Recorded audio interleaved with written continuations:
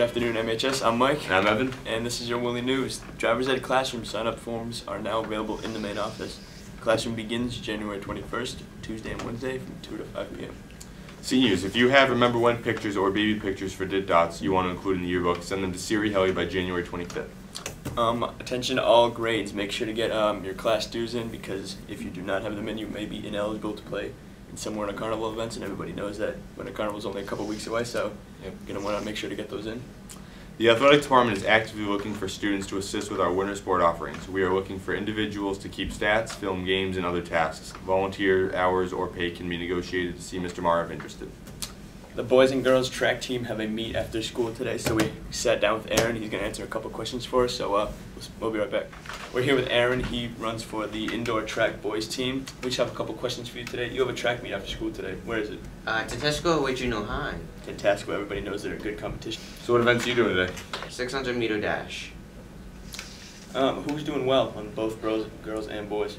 Vinny and Angie. Vinny and Angie, both great runners. And you have to give a shout out to anyone? My cousin Marco Sanchez. Alright, good job, Marco. That's all we have for you today, so see you later, MHS.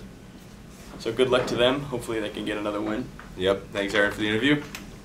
So I hope you guys have been enjoying the stereotype videos. Pretty funny, I'm not gonna lie. They are. I think they're pretty funny. So what's your favorite one so far? I definitely like the basketball one. The clumsy ref, definitely. Perfect. No, Eau Claire did a great job in that. Thank you, John. Today we have a video for you. It's everybody knows that one guy who's obsessed with the UFC. Oh, everyone. Everyone. I know I do. I'm sure Evan does. 100%. So we have a little short video for you today about the one guy who knows way too much about UFC. Hope you enjoy it. That's all we have for you today. See you later, MHS.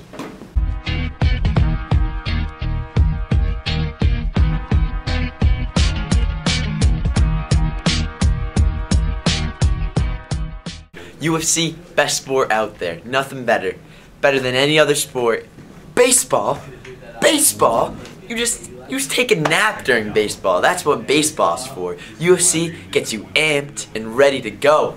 Football, you mean, all these flags and all these rules and regulations. Get out there, UFC. Hit them how you want.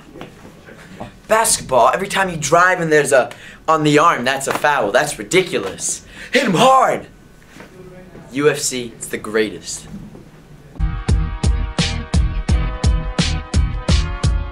Jose Aldo, put Jose Aldo first. Did they? Jose Aldo's one of the best fighters ever.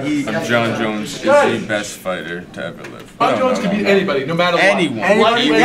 Anyone. John Jones, pound for pound, the best fighter in the UFC. The best fighter. An arsenal of like finishing moves. Axe kick. Spinning back kick. Jones' axe kick is so crazy that there's no, that is the finishing move that you need in the UFC. He could Superman punch, heel kick, anything.